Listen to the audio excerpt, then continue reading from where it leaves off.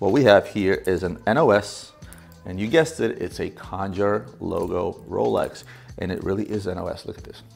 Like when this watch was bought, it was probably given as a gift, and with tags and all, somebody threw this in the back of the safe without ever touching it. There's even a sticker here, like on a bracelet, and zoom in, you'll see the Khanjar logo in the back. We had a similar NOS Khanjar without the diamond bezel, diamond dial, with the logo on top. This has the logo in the back. It's probably one of the first Rolexes they started doing with the logo in the back instead of the dial. Rarely do I come across pieces such as this, especially like, it's got everything. Like all the books, the wallets, handkerchief, I mean, the boxes. Go back to these boxes, Rolex, because you gotta make people feel that they bought something really special.